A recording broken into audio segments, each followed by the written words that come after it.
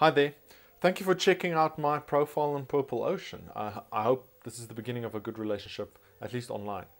My name is Aubrey. I am from Johannesburg in South Africa. So yes, I do have a funny accent to some of you, but it really hasn't been a problem. If you have a problem with the way I deliver the video, please give me a text and I'll clarify anything that you want to know.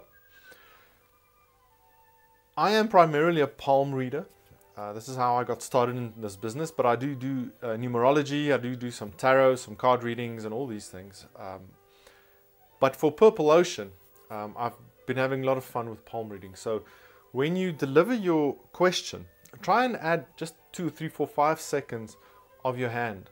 It really helps me to get a feeling for who you are, and it can help, you know, with answering your question for sure. All right.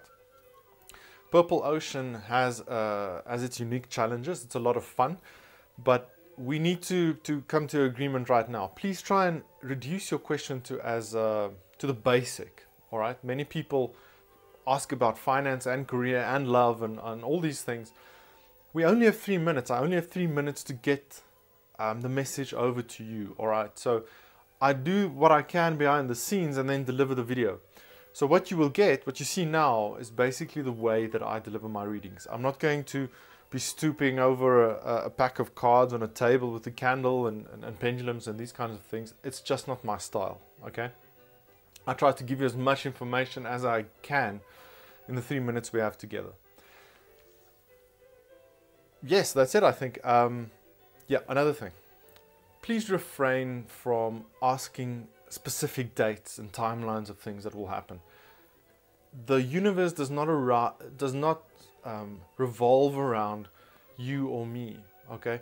Lots of different people have lots of decisions to make. These things all impact. We all impact on each other.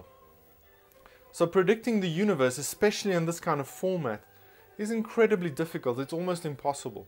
We can look at a direction where you are going.